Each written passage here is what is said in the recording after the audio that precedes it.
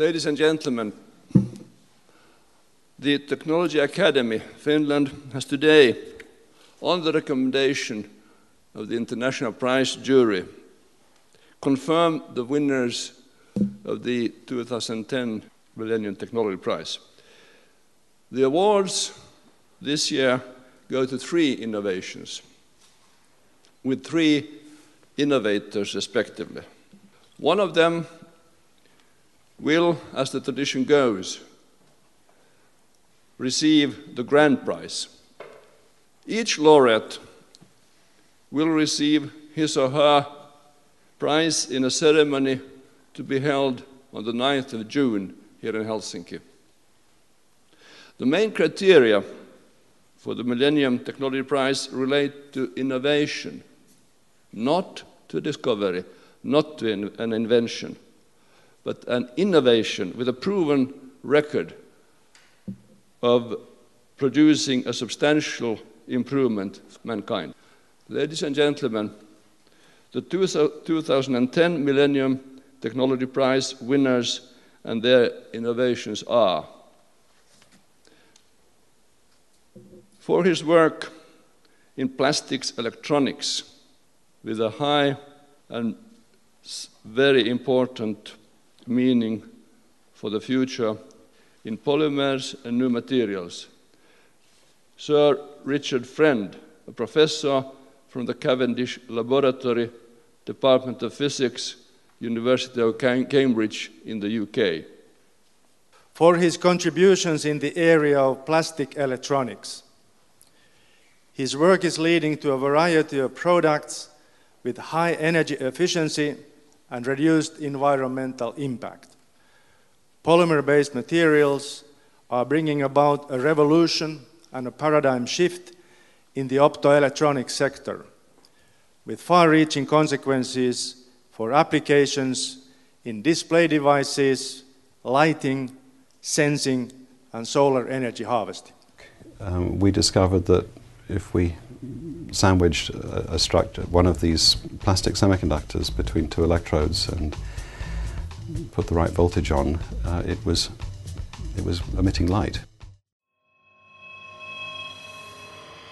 For his work in computing, for the innovation named Reduced Instruction Set MICROPROSESSOR ARM, Dr. Professor Stephen Barham Furber, Professor, School of Computer Science, the University of Manchester, United Kingdom.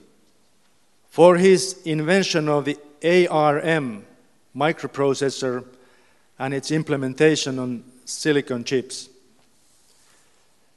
This invention has enabled the revolution in mobile electronics.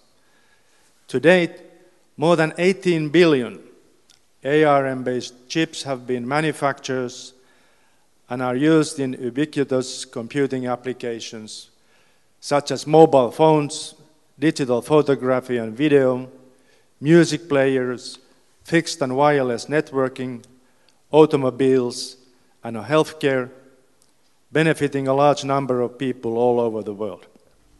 They were expounding a move to much simpler microprocessor architectures. And not only were they expounding this, they were demonstrating the effectiveness of this idea by building a very competitive microprocessor using a class of postgraduate students in a year.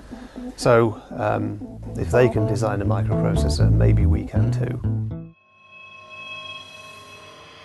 And the third prize goes to work in the field of physical chemistry, carrying the label dye-sensitized solar cells, and the innovator is Dr. Professor Michael Grätzel.